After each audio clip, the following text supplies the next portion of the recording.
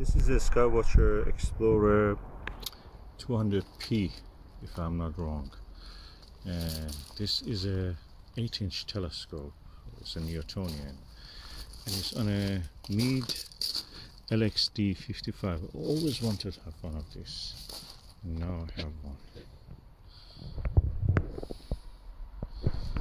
And I'm using angel's eyes or angelfish, something like that. Moonfish, yeah. Moonfish wide angle eyepiece, 32mm. With a Skywatcher 50mm right angle.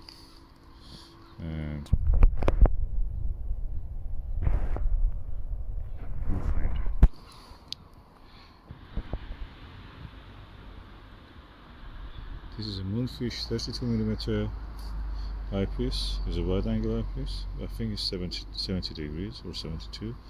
And this is the Skywatcher 50mm right angle view correct image eyepiece, as they call it, RASI. And this is a 8-inch telescope. It's ultimate, lovely equatorial mounted telescope. And I'm using the LXD55 mount.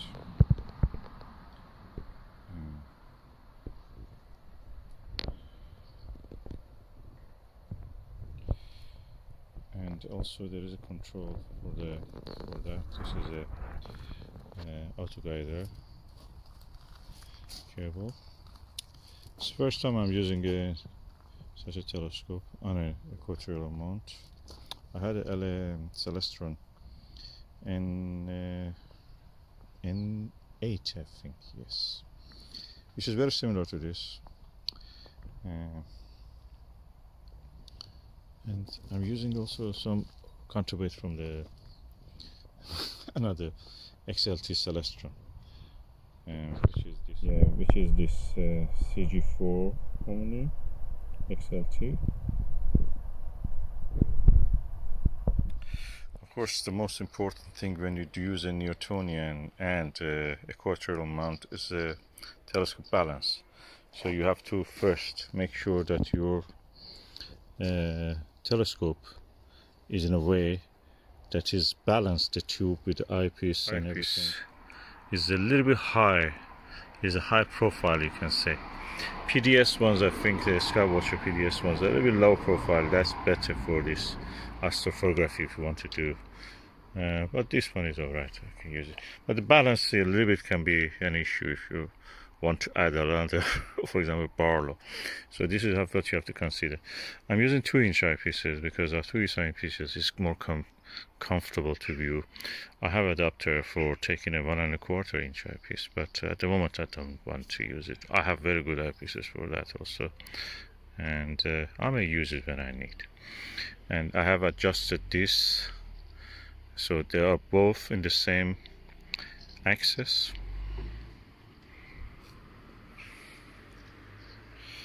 The telescope I'm showing you is a diameter 200mm, that is 8-inch, the focal length 1000mm, and that makes the 1000mm divided by 200 will be the F ratio.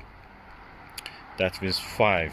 This is a quite fast telescope, so it means you have a good wide field of view. I'm looking forward to look at something when it comes up.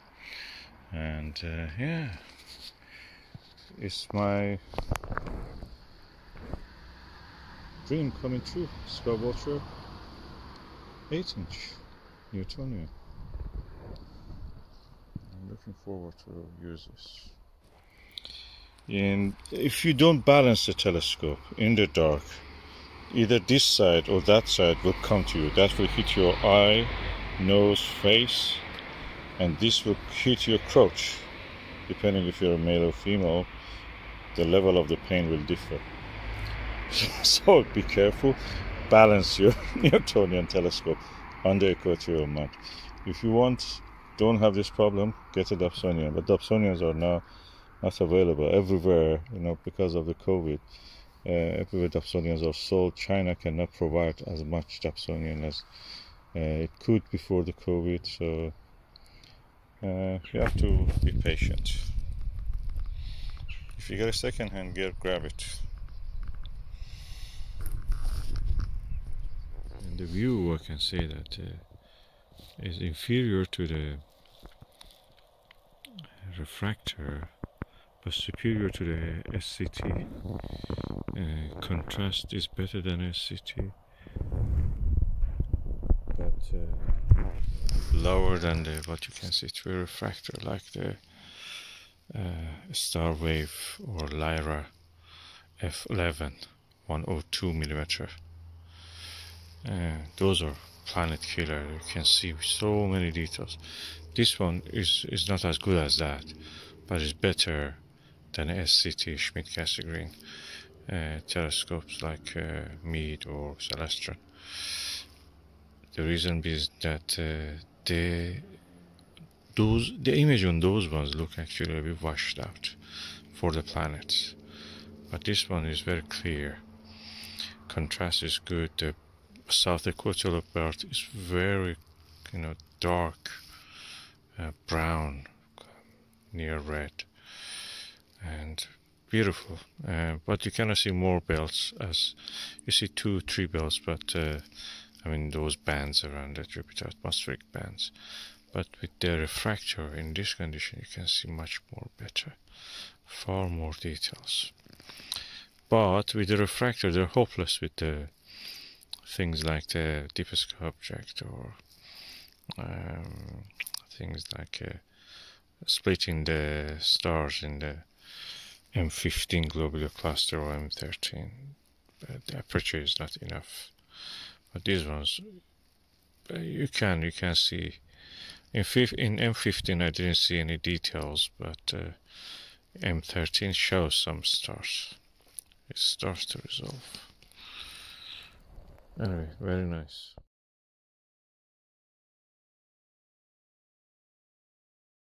Jet planes in the night sky with you, getting high in the sunrise with you, getting through all the bad times with you. I wasn't missing a thing, no I do. And I wish that I could put a time machine, 'cause time moves on, and now you're gone. Oh, if only I could build a time machine, I'd come and get you. I can't forget you. I miss you, I miss you, I miss you all the time. I wish that you were mine. I miss you, I miss you, I miss you all the time. I wish that you were mine.